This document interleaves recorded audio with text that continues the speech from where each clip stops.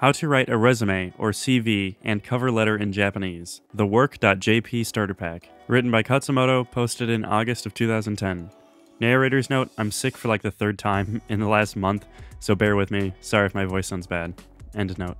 So, one time back in the day, in college, I was taking a class, as one does, in computer networking, and our assignment was to write a web server, an HTTP server in Linux in C++. Our professor, Dr. L, was and is a totally cool guy. The perfect combination of fun and on the ball, if that makes any sense.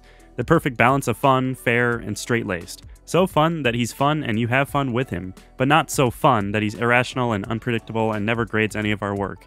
So it came as a pleasant shock to us when he went, "Class, guys, I believe that all networking sockets code is descended from the same source, so there's no point you going out and reinventing the wheel. Feel free to take some base code and copy that and then work from there." That's right, Dr. L had a refreshingly open attitude to copying, in college. The ultimate plagiarism-phobic, and by extension, imitation and copying-phobic environment. Mind you, what Dr. L was suggesting was not the same as plagiarism. It was simply a frank and matter-of-fact acknowledgement of the reality that all learning begins with imitation. Footnote 1. Originality? That comes later and mostly by accident. End note. That other people's experience can be a valid starting point. Looking back now, as a quote-unquote adult, it seems obvious enough, but in the hermetically sealed school environment, it took a great deal of courage and candor to admit to this kind of thing openly. What does that have to do with writing a Japanese resume, curriculum vitae, and cover letter? Everything. You see, a resume is not supposed to be original. Don't believe what people tell you. If it was supposed to be original, there would be no conventions, it wouldn't even have a name. It would just be more like a portfolio, just unique and out there. No, a resume is supposed to be roughly the same as everyone else's in order to invite comparison. That's, unfortunately, what it means to compare and compete with others. It means to make yourself the same as them, and thus comparable by common criteria.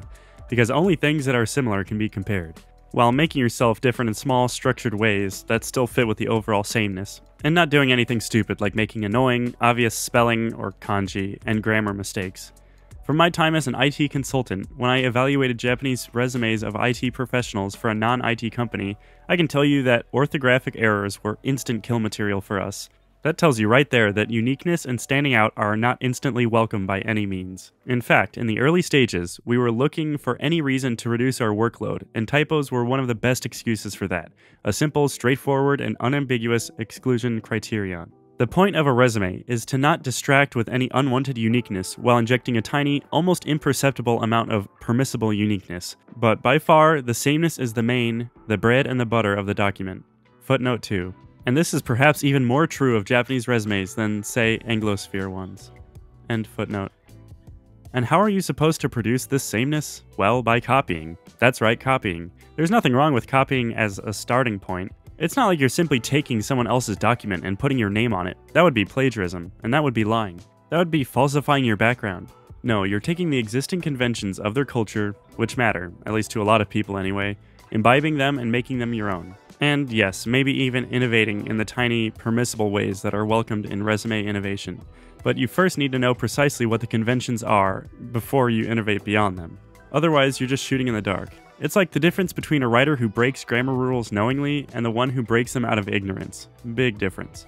One of the aims of AJATT.com, in addition to giving people all the tools and advantages I had in getting used to Japan and Japanese, was and is to give people the tools I did not have, but wish I did and would have made my life easier. When I was starting out in the world of Japanese work, there is very little for me to go on in terms of online help, and my impression is that this is still the case. So I enlisted the help of friends and acquaintances and pros and friends of friends to help me write my own resume and cover letter. Many friends, many experts, many perspectives, people with international experience and people without, hundreds of hours and thousands of edits, all of their advice injected and distilled into a single gleaming package, the work.JP starter pack. What is the work.JP starter pack? It's canned success is what it is. It is a fully loaded sample Japanese resume and cover letter correspondence for you to use, based on the very resumes and cover letters that successfully got me work at and with places as diverse as Sony, programming, NEC, Toyota, Honda, and Konami, translating, and all that good stuff, all without a single Japanese language test certification to my name. Presumably, you have native level English. I'm just gonna assume you do. If you wanted to know how good someone's English is, would you look at their TOEIC and TOEFL test scores? Do you even know what the TOEIC and TOEFL are? No, you would look at their writing and then talk to them for about 30 to 300 seconds, and from that you would know all you need to know. So, if you need to write a Japanese resume and cover letter, but you don't know how, if you need a document that is totally native looking and native structured in its Japaneseness, but also takes into account the fact that you grew up and were schooled overseas, that you aren't Japanese but that you can darn well function like that if you need to, then the work.JP starter pack is for you. That's it. Simple. Of course, it's all been checked to gleaming perfection by real Japanese people, and it all takes into account the specific needs and situational peculiarities of non-Japanese people/residents. 100% refund guarantee. Some people love a product, some people just want to be friends. So, as always, the AJATT faux shizzle refund guarantee remains in effect. If you don't like, you can get a refund anytime. Just be like, refund, to refund@AJATT.com, and AJATT staff will come at you all like, take your money, but tell me it was real. Tell me you loved me. Emotionally charged, but brief. Hee hee.